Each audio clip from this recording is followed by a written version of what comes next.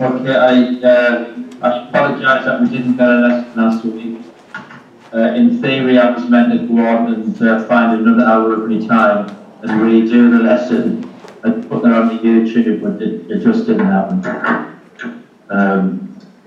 Time is something I find very hard to retain, the time for ministry and have 3 children. So it's about this. What I am going to do is just go to move on. I'm getting a little bit feedback and you hear me clearly. I bet, yeah. Yes, we can make you out right. Yeah, I'm getting quite a bit of feedback off you. Okay. Hearing one voice repeat is good. Let me just find out. Right, that's true. Yeah. Right, what we're doing here is moving into the stance. Thank you for those that have first any homework. I'll try and get back to you once I've looked at that. And can I just remind you,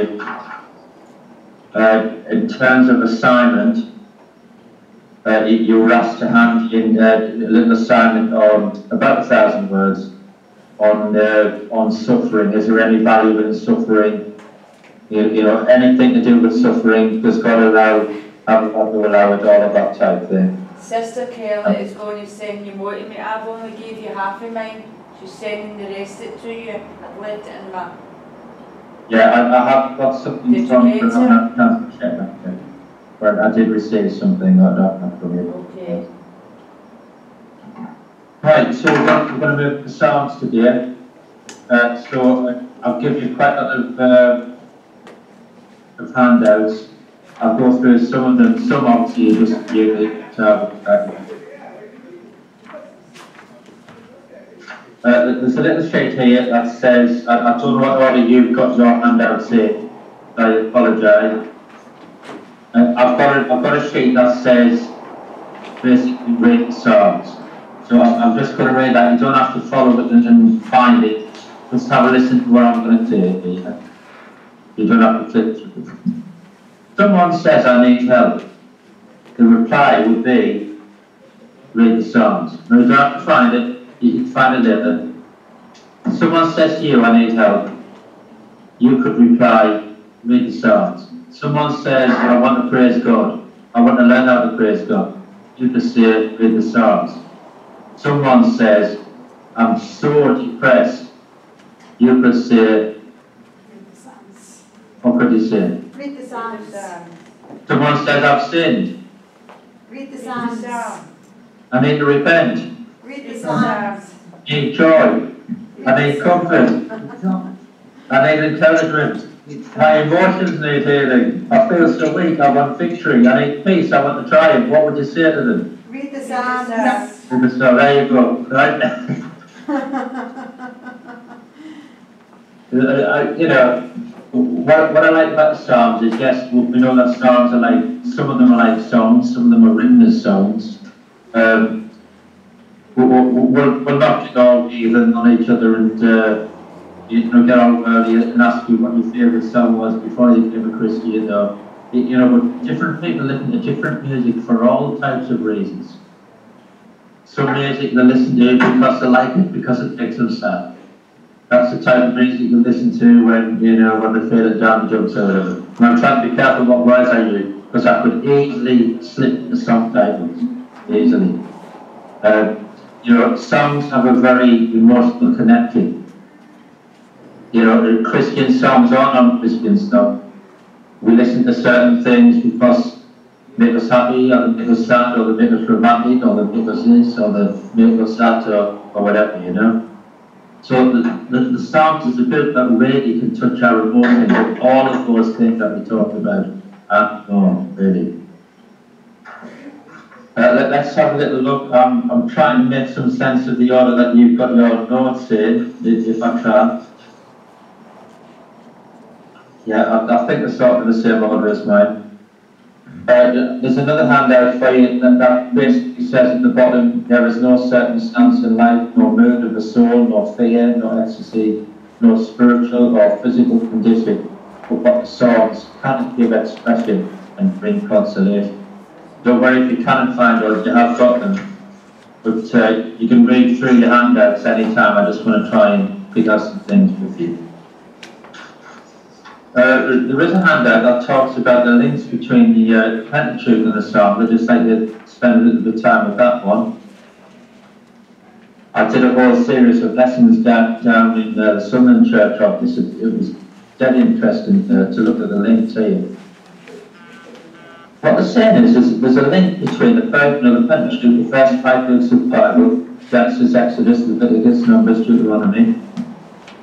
Saying that there's a link between those and sections of the Psalm. And lots of people look at the Psalms and section them up in different ways. And we'll have a look at some of those. But it's talking about links between them. So let's, just out of interest, I'd like you all to find a different Psalm of your choice and have a look and see if this fits, okay? Sharon, can you find a Psalm between 1 and 41, please? A Psalm of your choice, anywhere between 1 and 41.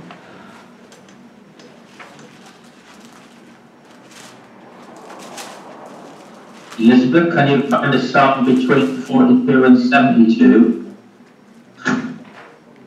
Any one of your choice, any number between 42 and 72.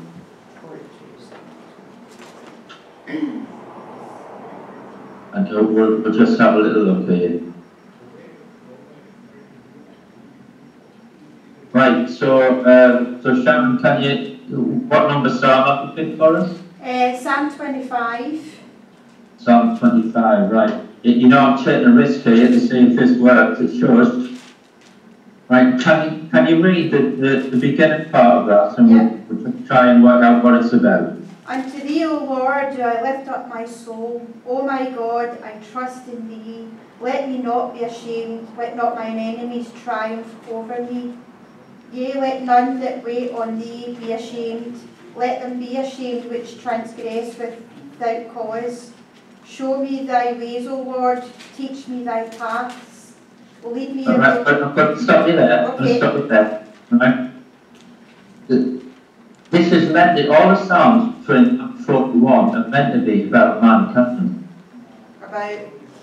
About man. Yeah. Because it's meant to fit with Genesis. Would you say that the portion of that Psalm there was about mankind? Yes. Yeah, because it was about man and God, wasn't it? Yeah. Now, I'm not trying to sort of get it to fit. If it doesn't fit, it doesn't fit. But obviously, I haven't checked through all 150 Psalms to see if it's fit into these 5 chapters. That's why I'm interested to see if we do randomly to see if it does fit. But that sounded to me like it was talking about mankind, and you know, or a person, you know, and the relationship with God. Let's have a look at one of Elizabeth's choices here. What number did you go for, Elizabeth? I couldn't hear the numbers. Was it 40 to 60? It's 42 to 72. 42 to 72. Right, that's fine. Just give us a number. I'll go for 47, right? 44? 47. Right, can you read the beginning of 44 then? I'm going for Yeah, you just read 47. 47, okay. Yes. If you read the beginning of 47 for us. Oh, clap your hands, all you people. Shout unto the gods with the voice of triumph. For the Lord Most High is terrible.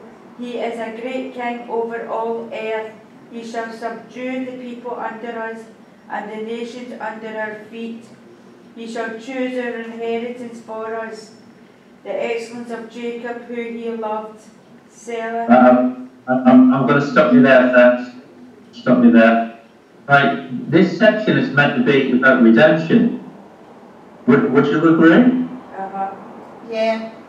It's talking about the voice of triumph there. So, I don't know, you might look and find that it doesn't fit, but according to this, Psalms 1 to 41, linked with Genesis, and in the book of Genesis is all about man, Adam and Eve, and Cain and Abel, and all of the sort of literal stories. but about man and his relationship with God, you know, Abraham and Lot and all of that. Psalms 42 to 72 are meant to link with Exodus, you know, this idea of God saving them, you know, coming out of Egypt, redemption, you know, crossing up the Red Sea, you know, God sending the plagues to help them against Pharaoh and all of that. Meant to be about redemption, how we're redeemed, how we're set free. And we talk of triumph there. Now, Psalm 73 to 89 is meant to be about the sanctuary. It's meant to link to Leviticus. So should we try one? I'm going to ask Marie here to pick a psalm between 73 and 89, and then we'll have a look at it together and see if we think it fits into this category. 84. Psalm 84. If you can all turn to Psalm 84, let's see what the gist of this one is.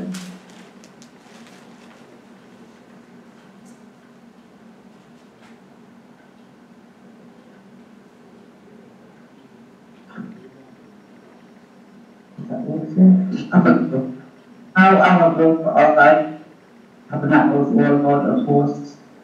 My soul even facing for the counsel of Just stop there. How amiable are thy tabernacles, O Lord of hosts! I mean, it's meant to be about the sanctuary. The first thing it mentions there are thy tabernacles. We know tabernacle is another word for a sanctuary. And when we talk about the sanctuary, we're talking about that place that we find with God, that place that we can commune with Him. It's talking here about the sparrow finding a nest. Blessed are those that dwell in thy house. If that's not about sanctuary, I don't know what is. Yeah. So up to now, what I'm saying is, every scripture we've looked at randomly, that you've looked at, I feel like I'm doing a magic trick here or not, but every scripture you've looked at is fitted in with those categories. Yeah. Shall we have a look at, shall we finish it off there? If, Callum, can you find one between Psalm 90 and 106 for us, please? And just pick a psalm between 90 and 106.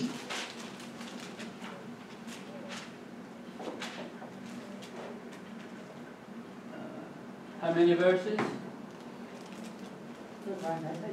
Sorry, I can't hear what you're saying there. How many verses? No, what one is it you're looking for? Yeah, just give us a psalm between 90 and 106.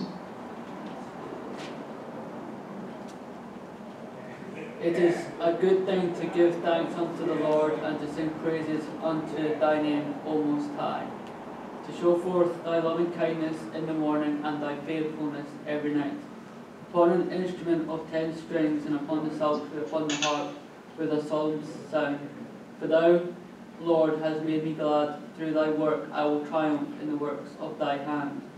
O Lord, Just stop us with that and here, what number was that? Psalms 92. I can't even look for that. Psalm 92. 92. Yeah, sorry, I couldn't hear the number very well there. So this one's meant to be about the earth.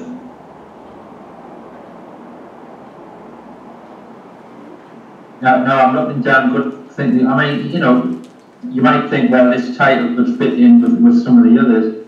I mean, obviously you've covered, and we don't want to start to push a round peg into the square hole as such. I will triumph, the British man, when the wicked springers of grass, thine enemies, horn of unicorn, palm tree, Lebanon, fruit, he is my rock. That sounds like the earth to me. Yeah, it does. You know, and let's just finish this off then. I'll ask, well, I'll pick one, just randomly. I'm going to just a number off the top of my head here. Let's go for 132. Psalm 132. That page is funny. And let's have a look, see if this one fits. Psalm 132.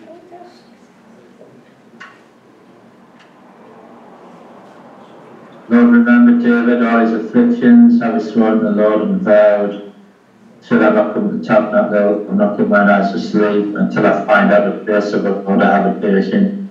What did the tabernacle, you know? Not the tabernacle, no. The Lord hath sworn in truth unto David, for if thy children will keep my covenant, my testimony that I shall teach them, their children shall also sit upon the throne forever. That's talking, covenant there is, that's talking about God's promises. The testimony, my covenant, my testimony, is talking about the word. And basically that, this is meant to link with Deuteronomy, talking about the word of God. I will abundantly bless and provision. Like I said, I mean, it could be other things, but what I'm offering to you there is this idea that even though the Psalms are written by different people at different times for different reasons, that somehow God's brought them all together, and we can link them to the Pentateuch, Genesis, Exodus, Leviticus, Numbers, Deuteronomy, and the themes are Psalm 141, Genesis or man, Psalm 42 to 72, Exodus and redemption, Psalm 73 to 89, Leviticus, the sanctuary, Psalm 1906, Numbers and the earth, and Psalm 107 to 150, the word. And if you think about it, let's just think about themes of us, mankind, womankind, how we relate to God, then how we become redeemed, then how we find place with God, at that holy place, that time within the sanctuary, and then the earth and how we affect those around us and how we're fruitful or unfruitful and all of that, and then how really after that it's the word of God and how the word of God comes through everything. So basically there you are. But when I came across this, I thought it was definitely you've got a dead sort of interesting link between first 5 books of the Bible and Psalms and those things. Any opinions about what I've just offered you there? Quite fascinating. Fascinating, Maria? All linked together. She's called us fascinating, so she'll be getting a good score on our test stuff. It is really fascinating. I mean, I know you could look at a psalm and you could think, oh well, that one could be tabernacle, that could be this, it could be that, but you know, it's definitely an interesting thing, isn't it? I think. Yeah. Right, but what I'm going to do now is I've got another handout for you, Daily Walk from the Psalms, and just to talk you through that. According to the Jewish Talmud, in Old Testament times, the offering of the morning sacrifice was accompanied by singing of the psalm from the Psalter. These psalms are selected to remind the worshipper of the 7 days of creation and were sung on the corresponding day of the week. And it says here, can you recall what God created on each of the 7 days? Refresh your memory by reading the Genesis account. And again, there's another one that links scripture. So day one, what was created on day 1? The earth, the world, Marie says here. What? I'm testing you now. What was? I'm not naming names, but what was created on day 2? Is it not night and day? The light and day, What was created on day 3? Day 4, day 5, day 6. So again, what you do is have a look. And you look at these psalms here. I don't know. Hang on. And you should see half a match. So if we look at Psalm 95 here,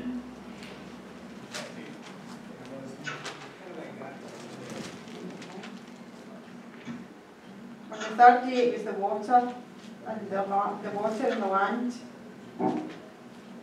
well, I've dropped down here to day 3, Psalm 95. That talks about the deep places of the earth, the strength of his hills, the sea is his. So again, I didn't come up with these, but you know, someone has looked, and according to the, like I said, according to Jewish religion, you know, the Psalms are linking the 7 years of creation with Genesis and with various Psalms. So again, you've got to have a look and just sort of, you know, explore a little bit. Okay, I'm now going to do a little bit of sort of English with you. I don't know what your English is like. Terrible here, the saying. I'm meant to be quite good at it, being a teacher who teaches a bit of English, being a primary teacher, but I'm probably not too good at it. When people talk about poetry, you often think about rhyme, you often think about you know, various things. Whereas we're looking at poetry, and you know, we've already looked at you know, the book of Job. People would not obviously look at Job and think, oh well, you know, that is poetry. Psalms, people often think it's poetry because, you know, you've got songs there. You do sometimes have rhyme and other sort of things that come out. We're just going to have a quick look at some sort of English things here, English-based thing. So I've got two handouts in front of me. I've got poetry in the Psalms, and I've got word pictures in the Psalms. So just to refresh, I'm sure your English is perfect, but just to refresh here, in English, when we have simile, when we use a simile is where we say something resembles something else. For example, today I've been as good as gold. Maybe not good. Can anyone else give me forgetting about your handouts, can anyone else give me a simile that you might use? We've got some used down here that maybe I shouldn't mention, but as good as gold is a good one. Any more? It's white as snow. Yeah. I didn't quite hear that one. As white as snow. As white as snow, yeah, that's a good one. As red as crimson. Yeah. A couple of colour ones there, and any more? Any more that are not colour? Sly as a fox. Alright, okay. So you get the idea, that's a simile. And a simile, we would say something is as something or something is like something. We have some down here where we insult people. We might say you're as thick as a brick, which isn't a nice one. Thick as thieves is the other one. What? Thick as thieves. Oh, I'm thick as thieves. Yeah, there's loads, yeah. The Bible's got them as well. And I've got them on the sheet here. He should be like a tree planted by the rivers of water. The good thing about similes is that it gets you to imagine and think what it is for that thing, and then you can start to link in that relationship between you and God. So that tree, I cannot read that without having a picture in my head of a tree planted by the rivers of water. And you know what? Whenever have you all got that picture in your head? Yeah, you got that picture in your head of the tree? Yeah. Can I ask you a question? What's the weather like? The picture? Stick your hand up if it's sunny in your head. Did anyone have rain there? Sunny, there's a wind. There's a slight breeze. Yeah, there's a slight breeze is fine. I don't need to. It's raining. That's why I'm under the tree. Was it raining, was it? Yes, that's why I'm under the tree. The tree Alright, is okay. actually covering my whole body. It's actually touching down the ground. You're the first one I've ever done this with where it was raining. Everyone else gets a sunny one, never mind. Mine's is raining. I like the rain. But similes give a comparison that can help us to picture something. You know, and this is implying the godly man is sturdy, he's long-lasting, the godly person, he's immovable, you know, he's soaking up from the river there, you know, all of that. Now in English, a metaphor is where something becomes something else. You know, instead of saying he was as fierce as a lion, for example, say he became alive. He became this, she. And metaphors are pretty strong. If you want to get a strong sort of emotion across. And the one that we've got from the scripture here is, for the Lord God is a sun and shield. So when we say, say God is a sun, he takes on those things that the attributes of the sun that we think of, a shield. So we think there about guidance, we think about warmth, think about protection. So that's a metaphor. Hyperbole. It looks like hyperbole as hyperbole. This is an exaggeration to emphasize a point. And it says this, all the night make I my bed to swim. I wanted my couch with my tears. If when you said to me there, how you figured in the day, and I said, yeah, Sharon, I've been crying all night, but I wanted the bed with my tears. It's not really telling you that I had such a good time. Slight exaggeration. It is an exaggeration, isn't it? But it's an exaggeration to emphasize a point. Yeah, how sad you are. It's 10 years sad you are, and I think we all probably do. Maybe not that much we all do. The next one that I've got on the sheet there, that is quite hard to pronounce. Anthropomorphism. I think I nearly got it. Really, this is talking about it's linking the body parts in order to get a point across. So the says, bow down that knee to me. Yeah, what does that mean? Does it mean that you're sort of leaning forward, so I can hear you a bit better? Yeah, there is a sort of physicalness there.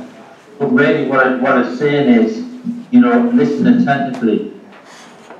Bow down that knee to me. We talk about, I don't know whether I'm picking up static or whether some of you are talking, I'm finding it difficult. Sorry, but we're moving papers, it's fine. What's that? You got that? Yeah.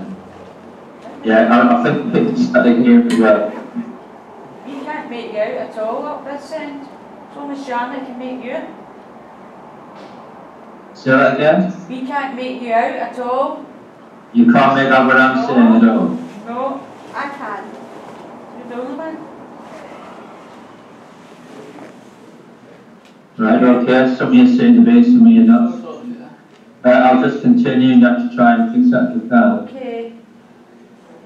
So this anthropomorphism is talking about, like a body part. We talk about like the right hand of God. Yeah. And when we talk about that, really what we're talking about is power. Right hand of God is meaning power. His left-handedness was different in the Bible. Right hand was power. We talk about getting on the right side of somebody. We use it a lot in everyday life, but here, like I say, bow down that knee to me means listen attentively. The other English part here, personification, these are like the characteristics of a human coming to lifeless objects. And the example from Scripture here is, all my bones shall say, Lord, who is like unto thee. Which, when you say all my bones, or if someone says I'm chilled to the bone, they might mean that they're pretty cold, and not the cold weather's getting right into the bone. But what they're really saying is, look, I'm really, really cold here. Here all my bones say, Lord, who is like unto thee. This implies, I praise you from my innermost being. So those sort of English examples that are used in the Psalms. Other poetry terms here, I'm looking at the one that says poetry in the Psalms. We've got to the top there. People who think about poetry think about rhyming words, you know, moon, croon, love above. The other But, side of the page. you know, in the Hebrew, it's normally the ideas that are rhyming rather than the words. And even in English poetry, you know, lots of good poetry hasn't got any rhyme at all. It's to do with the ideas that come across. So what happens here is, in the Psalms, a lot of verses are composed of two lines that have like a theme, you know, a contrasting theme. So there's 5 different types of word rhyming, or like idea rhyming, or parallelism, as you might call it, in the book of Psalms. So the first one is synonymous. The thought of the first line is restated in a different way in the second line. So the first line says, the heavens declare the glory of God. And then it says, and the firmament showeth his handiwork. So it's saying the same thing, but in a different way, which really expresses it. The second use is emblematic. The first line uses a word picture to illustrate the thought or idea in the second line. And here's the famous one, as the deer, as the hart panteth after the water, so my soul panteth after thee. So it's painting the picture first, and then saying, that's how I am for you. Third one is synthetic. The second line adds to the thought of the first one in order to complete it. The Lord is my shepherd, I shall not want. There's almost like an and there. The Lord is my shepherd, and because of that, I won't want for anything. Fourth one is the thought expressed in the first line is contrasted with the thought of the second line. For the Lord knoweth the way of the righteous, but the way of the ungodly shall perish. That's to be on both sides of it. Righteous, this will happen to the righteous, this will happen to the ungodly. You know, it's almost like, you know, the sun shines on these, but the darkness is on these. It's almost like a contrast. And then you've got the climactic one. The thought of the second line reinforces the idea of the first line. It builds it up. Give unto the Lord, all ye mighty, give unto the Lord glory and strength. So it's like adding on to it. Right, I'm moving on a little bit. I'm not speaking as something. Anything I don't cover in the class, please try and read your handouts anyway. Any thoughts? Any about what we just looked at? Yep, okay, we'll move on. Your next sheet says, well, it's meant to say, it's a wrong spelling there, authors of Psalms. Because I scanned it, I couldn't be bothered to type it all out again. Maybe I should have corrected it there, said that there is a spelling mistake there. Now, people who wrote the Psalms, I should have asked you before I gave you this sheet, but if I said to you how many Psalms do you think David wrote? Marie says here, I don't mean here, Marie says she wouldn't have known. I don't know what he did, but it's not saying if that's what it can do. If I asked you who wrote the Psalms, would you have said that David wrote less than half? No.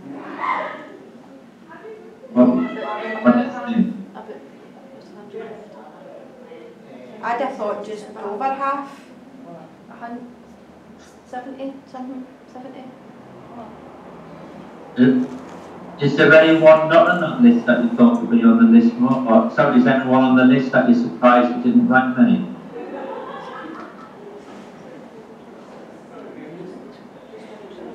Sons of Korah. Really? Yeah, well, I'll tell you that. Yeah, good question. That's Sons of Korah. I'll tell you where I was a little bit surprised at. That Moses wrote one. Yeah. And I know Solomon was a wise man and he wrote other things, but I thought since he followed after his dad that maybe he might have put more Psalms, he only wrote 2.